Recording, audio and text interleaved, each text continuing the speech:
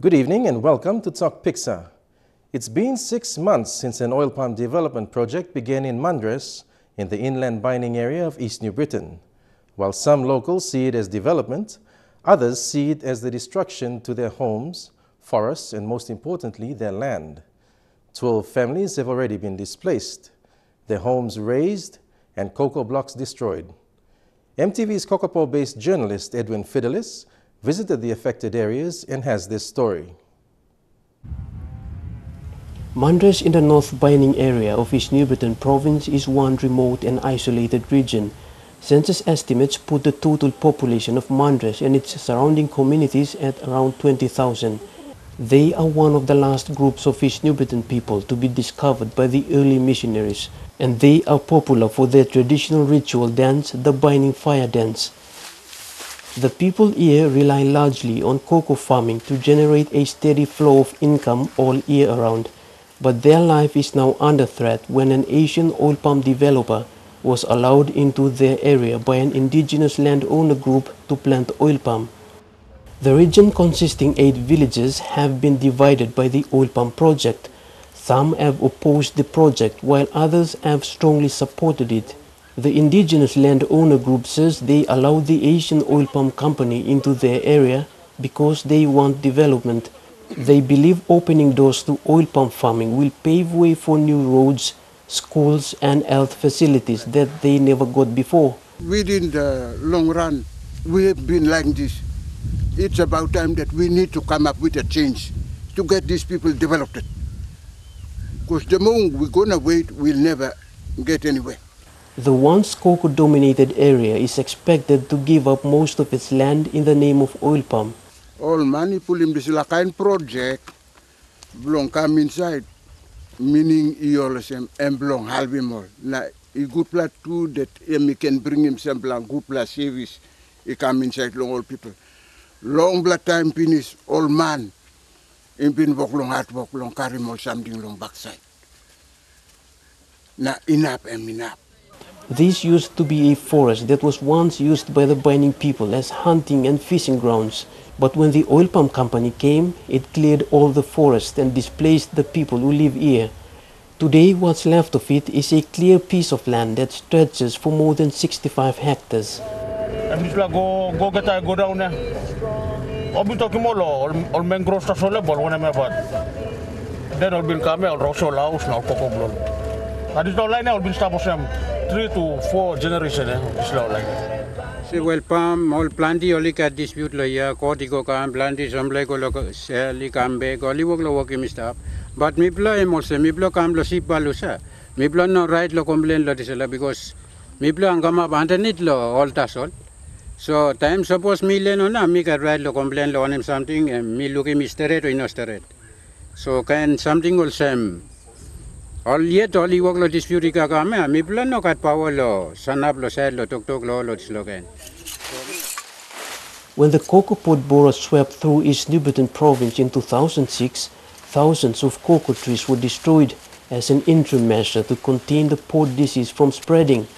This has prompted various agriculture institutions to conduct researches funded by overseas donors such as the World Bank to find a solution to the disease.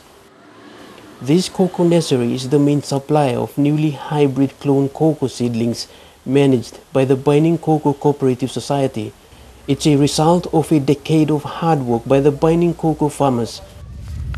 The cocoa nursery was established by the cooperative with assistance from the World Bank as a rehabilitation project to revive the cocoa industry in East New Britain after the incursion of the cocoa pod borer in 2006.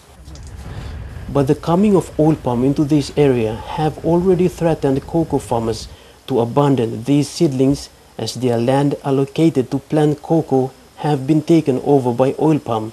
Because lo oil palm igon sad lo block bloll na planti lo block bloll well no planimet also suppose sim cacao so mi plano na dim cacao because pa bagarap.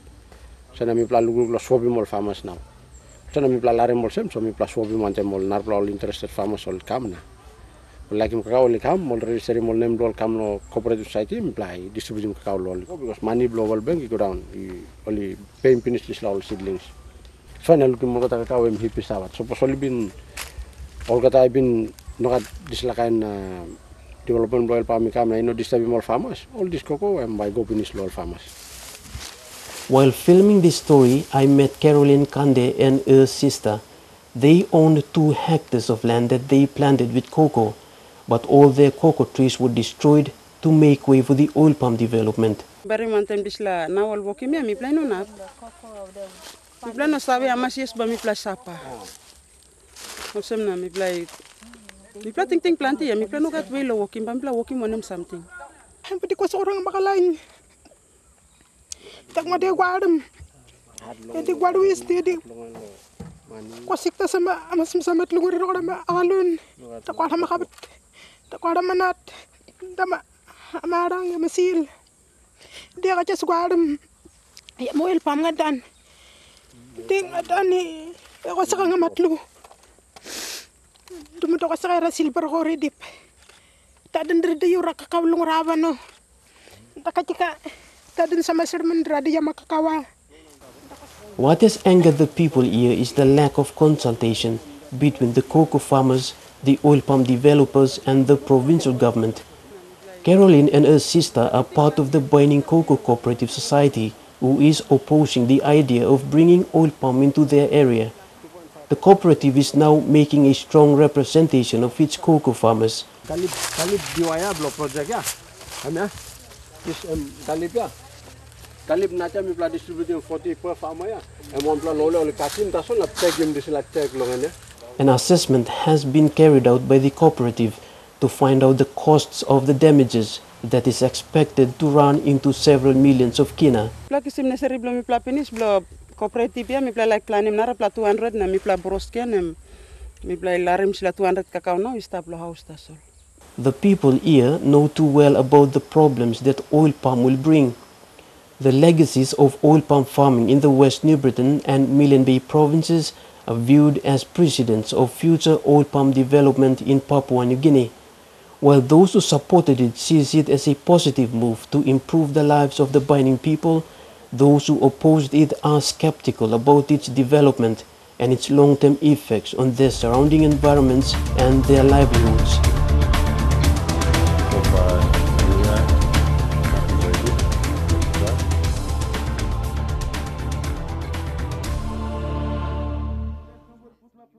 You're watching Tok Piksa. The cooperative movement in Morobe is taking off in a big way. No longer are they working in isolation. Each movement is reaching out to like-minded groups and individuals to build relationships. The Lower Watut Cocoa Cooperative is a fine example of a people-driven movement. In our next story, Scott Wyde looks at their success.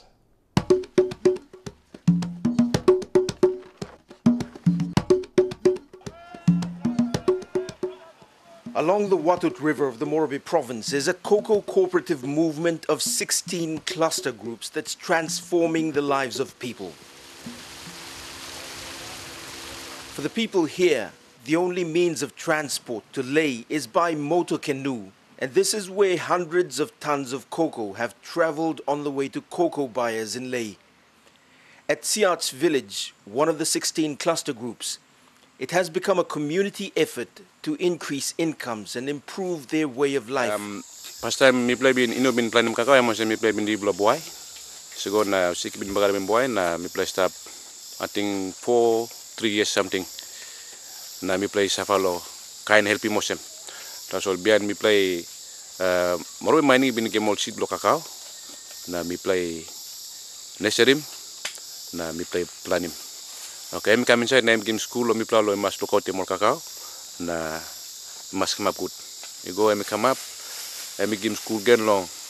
Brukim na mumuim na cooking lo house, loxi money. So now me play start making this all work. We all been talking me play long. In 1 quarter, this village has the ability to produce up to 30,000 kina. It's a sizable income if you grow your own food and don't pay for water or electricity like people living in urban areas.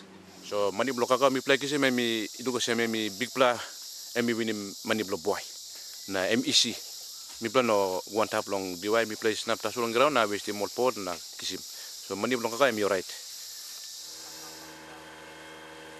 transporting dried cocoa to Leh is difficult. In a motor canoe, you can only carry so much. But it hasn't stopped the Lower Watut Cocoa Cooperative from becoming a recognized leader in cocoa production in Morobe and a leader in quality overseas. Michael Toliman, who has lended his expertise as a former government extension officer, has seen encouraging developments, including international recognition of the high-quality cocoa this region produces. Mi bin salim sample long sample buyers from Singapore. Na sample tu bin salim ko Cocoa Expo long Switzerland. Na emi kama pimol sem excellent chocolate na perfect chocolate. Antap longen cocoa liquor oli kolimol sem world class cocoa liquor. Emi come from this area below Watut. Cooperatives in the Morobe province have seen a huge amount of success in the last 5 years. Initially, each cooperative started because of simple needs: school fees, building materials, water supplies, and the need to improve their way of life. Over the last 3 years, they've started reaching out to build their own networks and share their common interests and goals. In 2013, the government began showing genuine interest in people-driven cooperatives. Commerce and Trade Minister Richard Maru traveled to the Lower Watut area where he shared the experiences of the East New Britain cocoa cooperatives. Before Tamolino started, he got one plan to source by Copra. Emmi Togia na CPL. Time also 50 toya emtasol. Buy all man of place no got choice. Time only start price em double now. All races lo buy em Copra. Now man no place to go so mi plan now will give him long or concom by give him straight long as place company.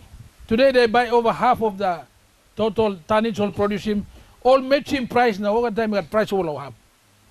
This is a company today making big profit. Only ready to build him new oil mill blow, all start to go around buy ship blow now. Cooperative company, yeah, 12,000. Understanding me finding motion. Number one, also I give him rebate low volume. Number two, all line of place, all respect him as a management and run him, competent management. All not disturb number. Na also respect him all line all mark him low board na leadership low. It spurred renewed interest in the cooperative movement once popular in the 60s and 70s. Political interest came with government funding support. In Boana, support was given to a previously unknown coffee cooperative, Negnasi, which initially began with the view to help parents find an income. Me, I'm one elementary teacher, so me stop looking for some papa mama ino na blong buy school fee. O siya na mi decide na mi kamapim di sila cooperative. Di sila cooperative now. So me myself mo man meri lo find him market lo coffee. Lo bring him money kam lo community or kam lo man meri or papa mama lo almost buy school fee lo pigni blong na o pigni blong almost kamap sabe ma. Negnasi has since grown and extended its reach to connect with other farmers and other cooperatives. Its experiences are being shared and the relationships are being built and strengthened.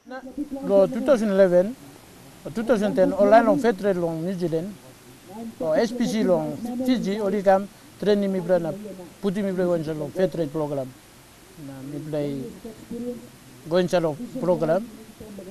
Na Oricam lo 2011. 24th April, only certified me plan or give me digital license from trade long New Zealand. I need to fair trade. For coffee cooperatives in the landlocked district of Kabum, networks are also being forged with like-minded groups. In Bulolo, the district will be spending 5 million kina to buy a coffee plantation and capture coffee production in the Watut and Menyamia areas. What's left now is a demand for the national government to introduce freight subsidies and reduce fuel costs to allow for the cooperative movement to grow.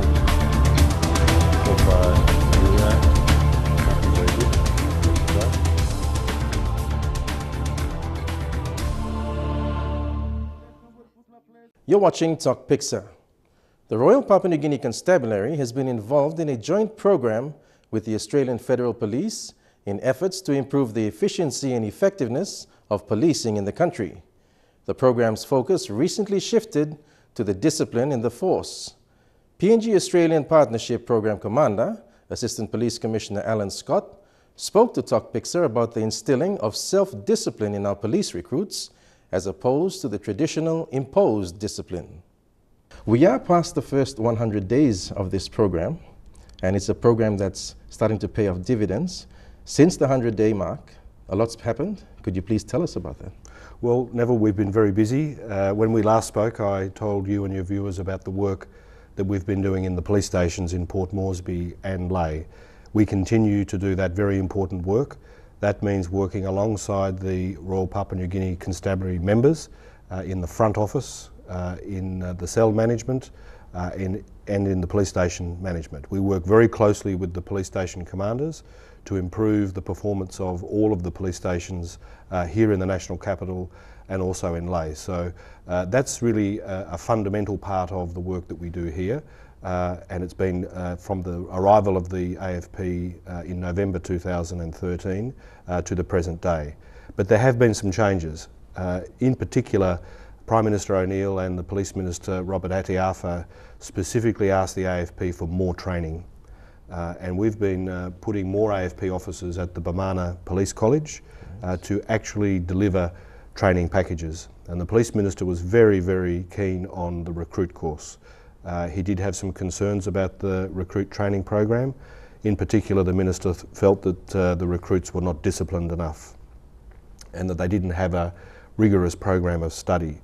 So the AFP assisted the Constabulary with redrafting the recruit program, and there's now a 26-week program, fairly intensive, and the AFP officers are actually working alongside their counterparts in the Constabulary and delivering that training program. So that's a really exciting initiative on our side. We're very pleased about that. The Minister specifically asked for it, and the PM was also very keen on it, and we started that program in January this year. So it's currently underway. The recruits will graduate in August, and we're very confident that that will deliver a much more highly disciplined graduate from the college, and recruits that have a better understanding of police powers, of arrest powers, of the laws of evidence. And Neville, what we've done in that program is make it much more practically focused. So we have a 2-week practical component where the recruits actually have an exercise that they run through where they get a complaint about something and they follow up inquiries and they take witness statements and they execute a search warrant and seize some evidence and then put together the brief of evidence. And the Chief Justice here agreed to provide judges to participate in a mock court. Okay. So the recruits get to appear before a real judge and give their evidence. It's a great thing that we can do that in the environment of a training college and give practical experience so that when they graduate, they've actually got a bit of confidence about them and a bit of understanding of what they're going to be doing in a police career. So we're very pleased about that training initiative. The other part of the training, Neville, is the training in Australia. And it's been widely covered in the media about the officers that have gone down to the Northern Territory Police and the Queensland Police and the AFP in Canberra. In fact, just in the last 2 days, we've brought all of the RPNGC officers back together that have done those placement programs, and there's 54 of them. So we've been very busy sending officers to Australia, and we brought them back together to share their experiences of the training in Australia and help us build a better program for the people that will go in the future. We've also had the great privilege of inviting to Port Moresby members of the Queensland Police and the Northern Territory Police that have helped out with the program. So they're here today with the people that have done that placement program, and they get to see this side of it, which is really useful for Australian police officers to come here and see the working environment and understand more about policing in Papua New Guinea. So that program is a 4-week placement. They go into the hosting agency, they have an opportunity to move around into different areas, and then they settle into an area of their own expertise. So if they're a sexual offence investigator here, in Papua New Guinea, then we'll place them into sexual offences investigations or traffic or CID or general duties, depending on the person. And then they come back after having had a really solid exposure to something quite different. And we're very keen to make sure that that translates into something here. We call the program Make 'em Senes, so we're trying to promote a change, a different approach to things. It's not about saying you must do it this way. It's not about saying the Australian way is the best way. It's just an exposure to something different. And we take from that what we can, and we hope that the people that have done the placements just get a different insight, and that makes the change. So we're really excited about all of those initiatives. So the recruitment, the current recruitment, they pass out in August, you said? That's correct. And obviously the operative word is discipline. Now the courses that have been, the new courses that they've been undergoing, does that include discipline out of the uniform? Absolutely. So there's the discipline within the college environment. So as you would understand, there's certain things that have to happen. The recruits have to wash their own clothes and do drill, marching around, and physical exercise, and they have to be punctual, and that's a discipline which is very important. But what we've tried to do in this new program is emphasise self-discipline. So not just an imposed discipline that you have to do things because someone else tells you to do it, but a discipline that comes from within. And we have lots of studies about ethics, ethical characteristics, ethical behaviours. All of the squads have their own set of values that they come up with, and they have to adhere to those values. So we're really trying to promote self-discipline, and that's the discipline that will also be in place when the officers are not on duty. And this has been a big problem for the constabulary in the past, where there's been criticism of misbehaviour of the officers out of uniform and off duty. So we're really trying to promote that discipline that comes from within, that will be maintained at all times, not just at work and in a uniform. And we're very hopeful. We've really put the emphasis on that. It's been received very well by the recruits, and the proof will be in the pudding. I've said to the Minister, I'm confident, sir, that this is a great program and will deliver much more disciplined officers than you have had in the past. Okay. And that's all we have for you on Tok Piksa tonight. If you've just joined us or missed any part of tonight's show, you can catch the Tok Piksa replay on Wednesday evening or find the full program online at www.mtvonline.com.pg. And until we do this again next Sunday, I'm Neville Choi. Good night.